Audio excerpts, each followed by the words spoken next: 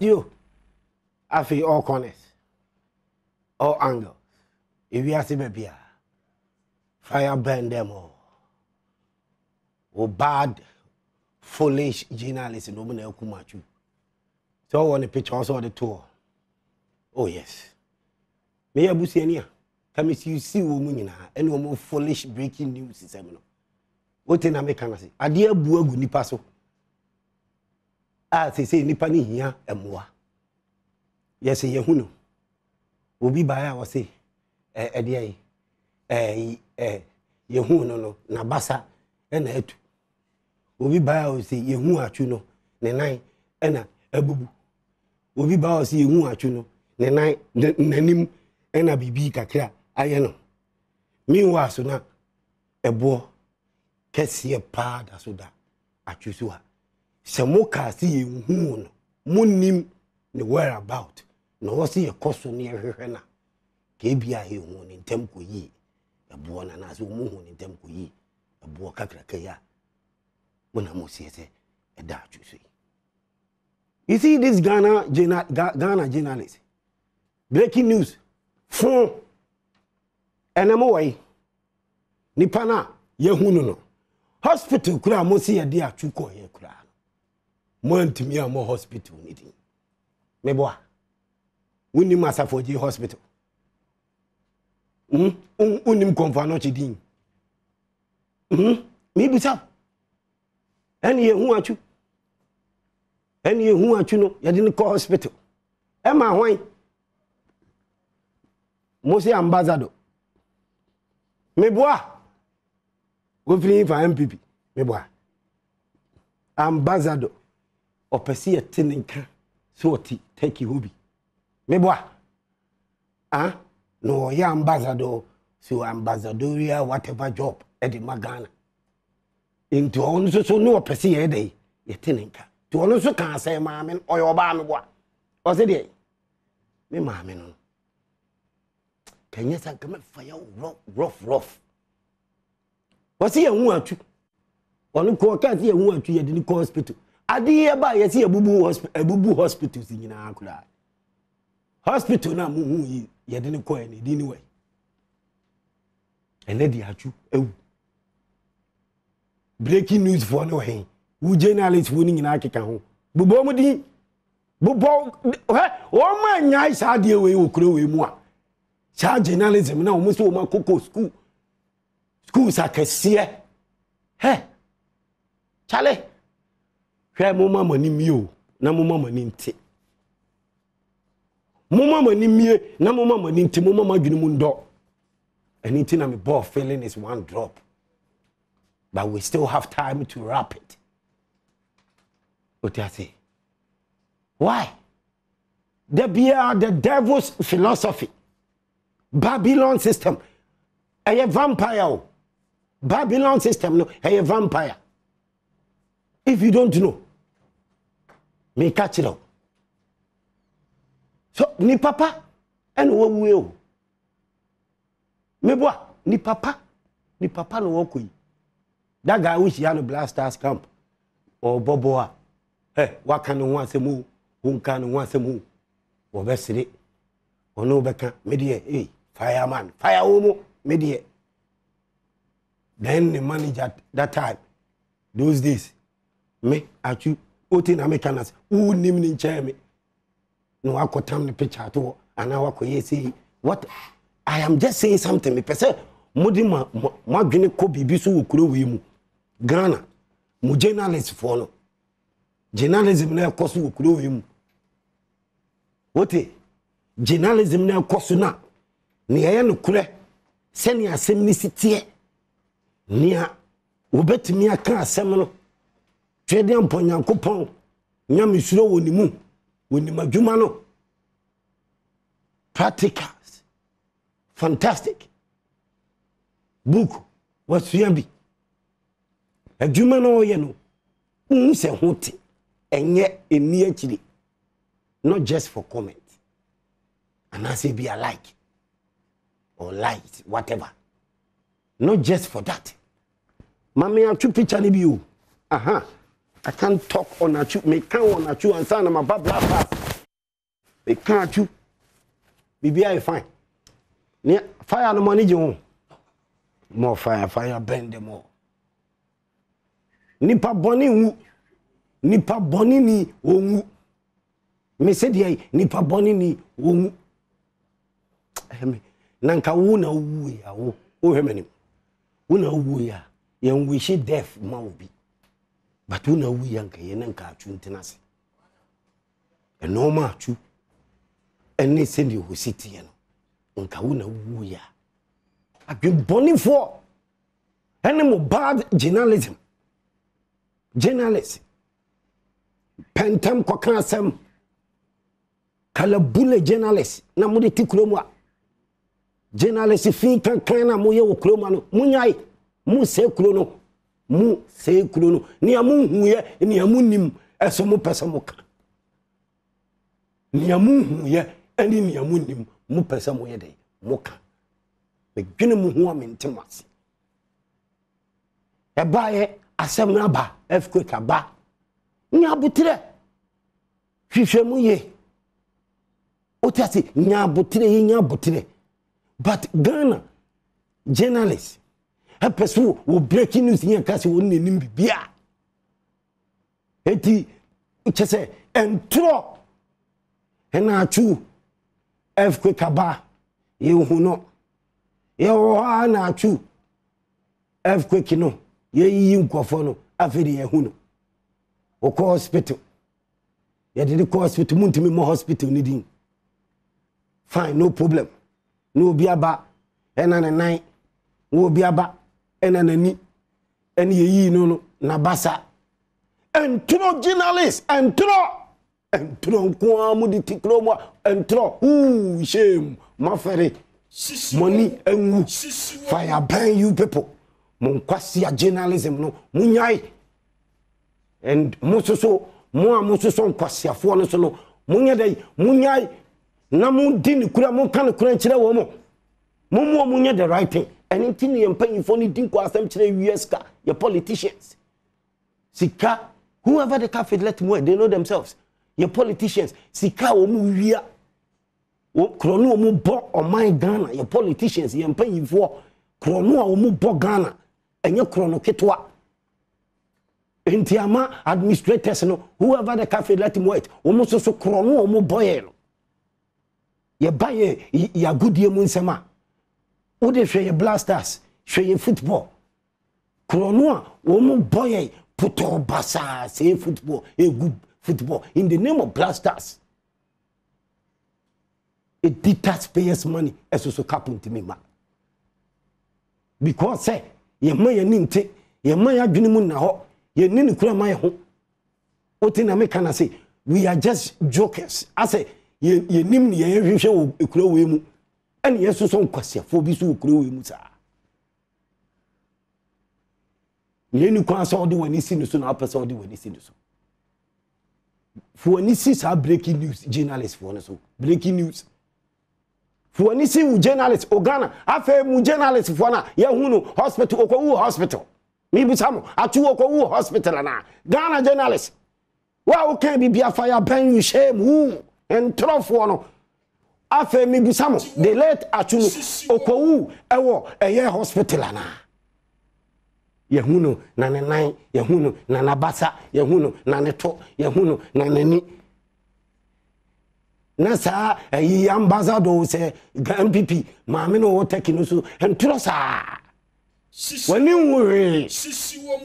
nwure afa na mo be ka kire say atesem obi na na eka is that how ye journalism tina mu ya no mu fa serious ekuro mu fa serious because journalists no Jimmy nko ma Jimmy sa whoever the cafe let him wait fire bend them o ma Jimmy sa journalism na o mo ye okuro we mo they know themselves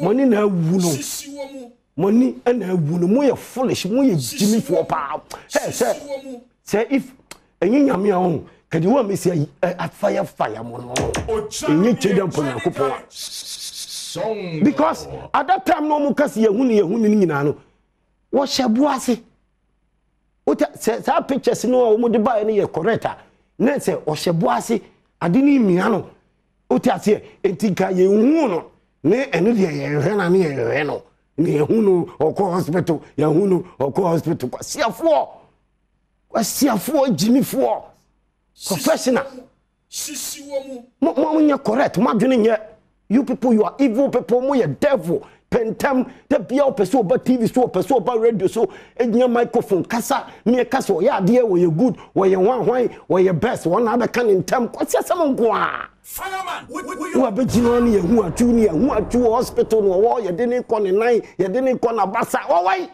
o ko hospital afi o ko hospital me busamo o ayi o mo de ayi ne body na ba me boa e bae no e bae say me every president no kwa me hu no one the vice ni nyina me boa general secretary na ko ntidi general secretary na ko ke to kraku eye blaster sikan kentem na obema general secretary na ko one the vice no one the 13 billion old Ghana cedis no mo cheche ma sa blasters committee for no say ayi sika na eba enka obeka se general secretary na ko ke to kura kuna nka santimi ko airport obi one ne vice president o mu ye football Atsu Bob blasters o ye good on ha dwene wontene ho asem Atsu mu ye du ba bi na blasters on person obobo journalist in trophy ya ntimi kan kure wo mo nsem fata so mbeda so Bob blasters ebo ene Atsu eye pass away mo ye tribute to senia chesena Atsu kura de chese so perfect mo chese na mo dona nkasa mo boy you alliance you have killed mo na makunu mo reporting bad mo reporting tro and tro for journalists mo reporting tro and tro ye hunu kura na ki ye ni abri e ko pe bo na ye fili so foolish people. Nonsense.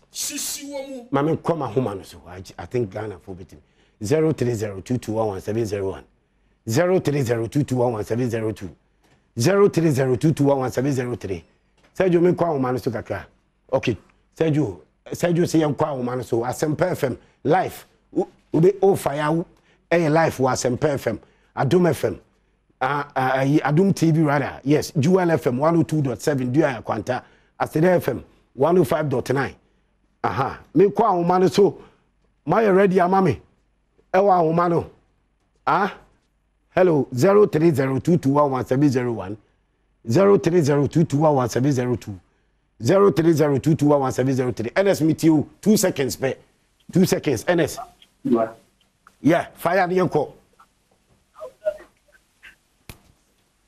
NS hello Yetio 2 seconds kasani enko amekaza free cycle kasa kwekune de blaster fika angu du ho de daada akwa adi blaster fika angu du ho de daada akwa adi e kwa e ba ya boto do won tu na fancy wonu e so kwa hwe nyan ko ani sa keto kwekune de fire burn him eji mitio eji ama e journalist foni bika ho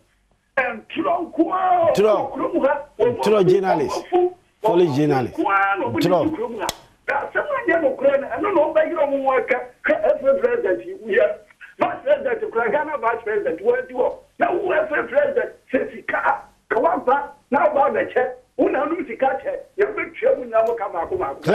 Clara, Bonfire. Baby girl, be you.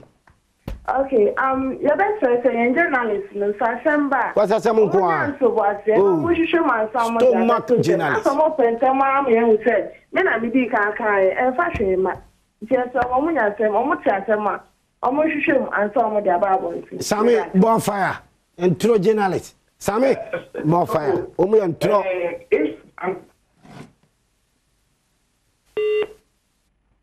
Wow. 03022111701 03022111702 a champion bonfire a champion mahoma no ha gini bat yeah yetio 2 seconds obi animrew ta woman yetio ya me sure no kra okan and trophy journalist na ndi o man no ya ka se busuando fu nampa o ye yehunu no o man tine tuni pe bia se bia soja fa na se we ya kwa hwehwe no oban de yakohia no AP2 asa mu twantro u journalist twantro botwe journalist twantro say ya hu no as ye hu no botwe am de dem hu no quality yankopon show omo nkotuntu na wonde bo fire yankopon omo nkotuntu na wonde omo nkotuntu na wonde let tell what bon NB baban are you correct ma no go di aso you correct bo fire Ophelia yetio Ophelia Yeah, fireman. Yeah, baby yetio Yes, wait, you are new yetio for. Fire. Ya como Ophelia me cansa fia santerete. Ghana de ne pa no sisi ya wewu. Sa no mo ye ya sisi ya wewu asa. Nti ni omo pa na busia do. And through journalists entia. Omo de no especially Bonfire. Alex. Yes sir. Bonfire. Bonfire. Yetio Alex. Yes sir. Na me ka say Ghana generation ni dia master omo kan no kre. Yes sir. But Ghana generation ni kan no kre. Tama atwu ye. Omo ti atwu ye na omo yi atwu. Enso atwu ye hu no wewu. Oh, no come man can inti ambient na kwahwehwe atwu ntem. Fire. Atama me yetio mo fire. Mo bi antie no ho kasa me antie o. Ya me kan say ye nyina ye nwie dam ne fa due. Boy de wa ya pa na te. Asa ntro journalist. Ntro ka kira wo ntro for journalist. No bla ni ye ka. You can. E bia man na ya be so ye mu. Papa nya men ka ya ho wati. Bonfire. The graft yetio mo fire the graft. Ntro for nko you pay for no kind of proof and journalist for no. Wo mu ni mo ho. I'm more fire just zero. Bonfire. Fire burn them all. Fire bend. Fire burn and burn them. More fire. Bezak mitio family eh mo bi anfa ko bia mim. Bezak mitio. Bezak. Hello, yes. Kasa yetio 2 seconds ni ekwe dim. Hello. Kasa.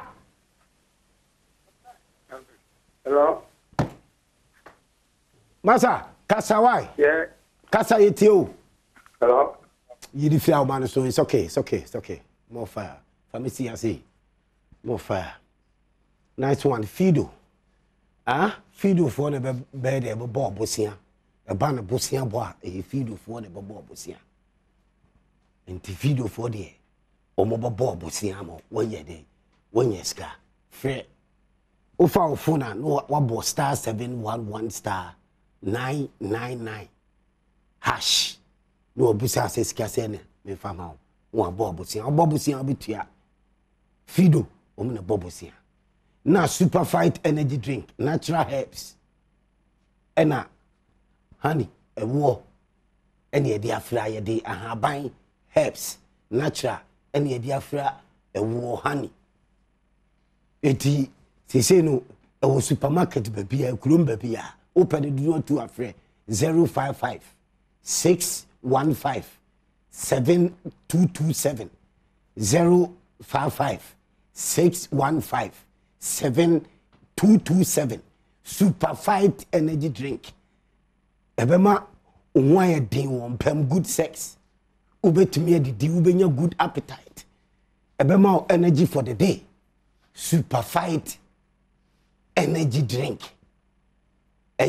ewo honey and herbs heba international bind the diafra more fire entro ye di okuro we munti Ghana Japan the blasters every any sports ministry minister no your friend say Mustafa Yusuf and every president so your friend say Kate Ukraku Musi your coach and Chris Hilton coach na how many years no coach ye sika say and I'm not the coaching entro any yemu ye entro yemu ye taxpayers money ye be di ye be say no basabasenti Yesole ya na sports minister ni FA president akachire say your coach ni creativity. Asa no contract duties. Nyansa wom ana nyansa dim. Sports minister no fire no. Keto kure FA president no fire no. Commentary position no. Oje shwa bed over no time for any imbecility. Mama fire womo. Omo kan kure ba kukura. Eno mani brady. They know themselves. Whoever the captain let him wait. Ajinsem hunu ni ehun hia. Journalism na ekoso. Ni ehun hia no mo kan. Mama fire womo. I don't fear them. They no be watching me. Obi ani fi nche me. Because me nyankopon so. Me ni di wo fie. And I was doing the me fie. But no kure ba ko pe. E be a foolish and stupid journalist no mo kuro we mo. Because pentem a person ye breaking news ki kan sem bia ensem fata wo kuro we mo. Omo kan ho ya toto journalist cheap. Me ma wo muska anyhow. Nti yempanyfo no chese nkwasa sem bia no mu didi ewiaska enhwe so embuild o man ni yema o man mu ye hu ntoye emmasika mem adwuma mem ma ye hu ntoye because ono kwa journalist no kwasia no professional ni akoto no yakopes ka kakra bia ma no itida bia ntro nko how come me wonwa nti mukwa feel shame for yourself we still now obenya yani still obenya nkofo amomodu nachi aka yes I'm me wonwa see journalist really we see mehu say Atsu ye yi no na basa anane na ya na sanity and baby kakra eho akan de ne ko hospital me wa so na nipa ne da so hye rambo na se o da so hye ase ai bo na akata ne so say video ni pictures amode buy in society a ne bo da so da ne so o si ye hu no eno no journalism be no enya me nwanwa anything na katokura ku every president no one sports minister ma fa yesi ejimi for omuni mi no omuni journalist na ye ani tunu ma fa yesi ejimi for na nka untimi sole prekope e me kan chem say Chris Hilton a Blasters coach without no contract duties. What the hell? Ekuro be no ogire fire o Kumasi me ma me no ogire fire sabri what TV no ho ma me abri wa pusu onye pusu so sa we dey party dey fe no ogire fire what say me na fire wo mo ye too many mo Mary Jesus Christ ye tawachi and no no that is a fact. This is what journalists mo kroma awasam kan ho asem mamon pray for breaking news ne awunim yenko stage bibia yenim yenko minko ka bibia entisa na nipa ndi akire hu se na yesi we yaka ewi akire nipa no odahwehwe fia ase no wawu boda ne so enye se wo hospital meboa se jona no na ede no ede journalism no say we ya name Blasters coach and I cancel Blasters coach e Chris Hilton enche ye bobo match meboa enche Blasters bobo coach no kwa coach ye no ye nim ni contract e dia ma no see ama no 3 years see ama no 5 years see ama no 10 years ye nim bibi ba asemba na coach ni se Ghana de nika $50 billion ye koya na eba ni bisa ye nim ska coach ni Ghana agria ye se Chris Hilton coach Blasters enti se si a Chris Hilton se o maya me boni min coach bio FIFA gi $50 billion e mamia afi na wodi contract ni be kire Ghana fo ana Ketokura kuni sports minister munye serious ba kokura and you're right naming just coach and you're right oh and you're enough or see who how much and you to coach nika Ghana sika send you to Blasters coach nika contract is any the man we need to know ye hu coach de dia na say hu assistant for no class so de omo so omo ya assistant ni nyina no o se hu mfie dodo a de amomo as assistant ani sika ye de ma wo mu ket okuraku mamo mpene woni sports minister Yusuf Mustafa no mamo mpene as Ghanaians so omo betumi dictate the pace of how omo person omo ya blasters e ye taxpayers money ni editor blasters coach ka untimi name coach and can say ye nim how many years or sika ye involved and you nonsense and you're right and you're correct. How do you name a coach refuse to follow up with any duties? What to be that? Say my name coach, say blasters coach. Na man fa who contract duties. Say me man in fear me and sa me man 10 cities, me man 5 cities. One fan can home. Na coach no that be soleba because Ghana de ne kase ya that time na be chire match Ghana for ana e because that time you are not there,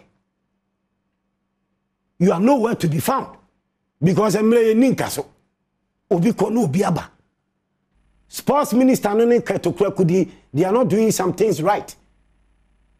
We are sports minister who can also catch F for say some more di edi ba bontia or somebody contract duties, a moon some come.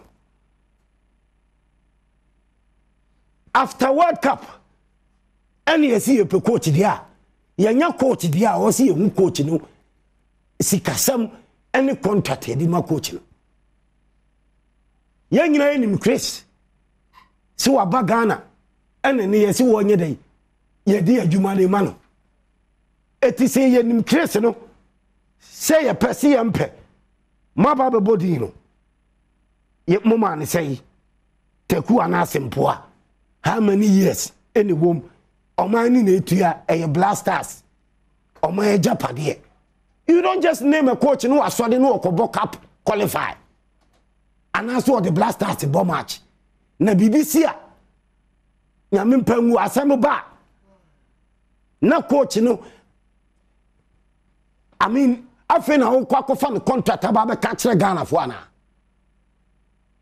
kale F4 mu my magwin say munim bibia but munim bibia o and here ya wo minister sports minister no so no he's a politician wo here obi o say you should know more also you should know more say o my japade there transparency near the adwuma.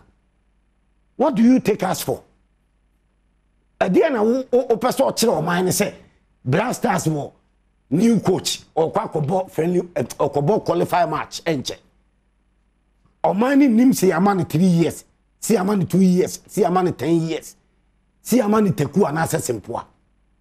There's no sense nyansa bia nim say one name coach edin keke without contract duties edin na wo hold information now who hold you know. Sorry, I didn't think I hold information. Information now who hold you. I for Ghanaians because Ghana for taxpayers money did Ghana for any other ye tia blasters coach in eka. One in assistant. It is a must ma call for coaches. But Moshe will be a saving no. Mufi sa Chris Utin in a good on for blasters. Chris Utin uboni dino. No was a day. A yen she say a can say your mouth yes, he say your mouth scaway. Yes, if a blasters, yes, say my na a can. Now, who sports minister what to have for to me now what to 1 hour. Now, say a sports minister, any can to cook so much. Say sports minister, any can to cook who have no Muntimin taking Ghanaians for granted. You can't take Ghanaians for granted. Mami kwa umanaso 0302211701. Fakos kakra mami 0302211702. Mobia 2 seconds pe 0302211703 0302211704. No maybe say na me expect is sports presenters no any presenters no be kan ho asem bo a we are sports presenters nko the whole nation taxpayers money blasters asem Yama blasters coach contract, ye nim contract no. a nonsense. Could open men's and fire 2 seconds. Fire. Why are they I send fire he at you who at you last year who have to that. Breaking you. Oh, we ain't the way when you open things like what honor and I use to pay that way. I said, we want to catch it away to your countryman. It's your opposite here for me like a Ishak fire. More fire, Songo. Songo, ya na ara hu samo. Ada say Ghana football no. Everyone be so akọ school, akọ football school. Keto krokuri na pamfo. Ya na omo tutu nema basa ase Ghana football na omo japade na omo papa mo japade. Okwa Tanzania ne ada kan du Togo mu krampo na emu coach enim. Omo ni mama nto omo de mu mama ntibia. Aye beto imoro, ye ni mama nto imoro kwa Tanzania time de ma no. Ya ye nema basa Ghana ha ana mo fam la nya djuma na rules and regulations mo fa nya djuma na football. Say ya na say the football ni future bia.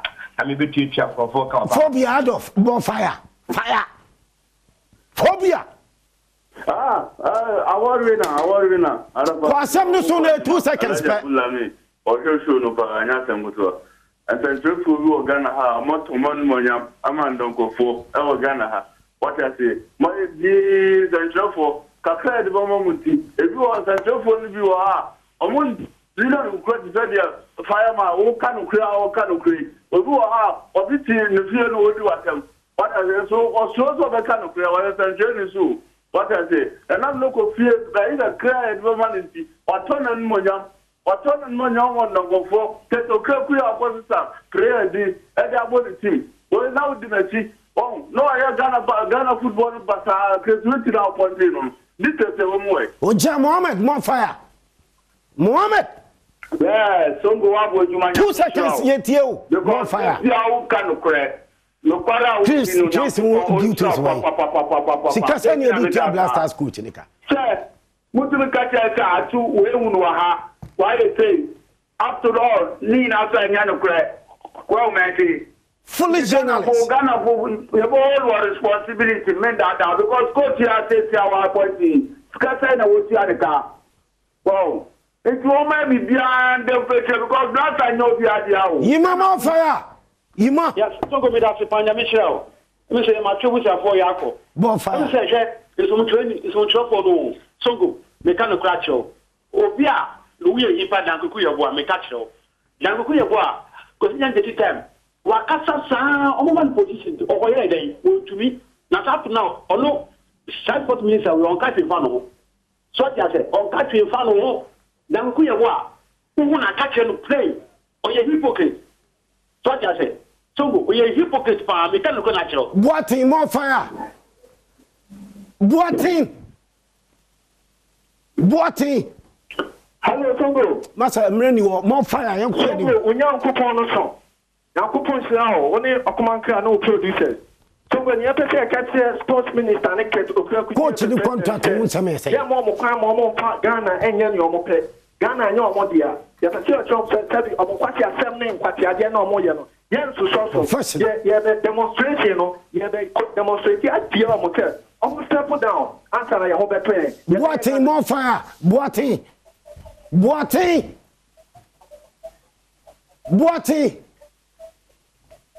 Bonfire. We just show up but no time for any imbecility. Blasters coach. New duties, contract duties to say. So also for coach. What for coach? Yes, it's an demand. Sika say na demand coach. You understand? Sika say GFA Sports Ministry. If we are saying national team coaches, you fa woman, you we are say a chrono minor obia contract details. If our coach this year, if our coach this how many years, and it's a womb bibia. It is a Muslim for Blasters coach. Mumia contract details. Na bad foolish journalist and whoever the cafe let him wait. Munsua there. Now munya fucking stupid breaking news. No, sorry for that. Professional. Very sorry for that F word.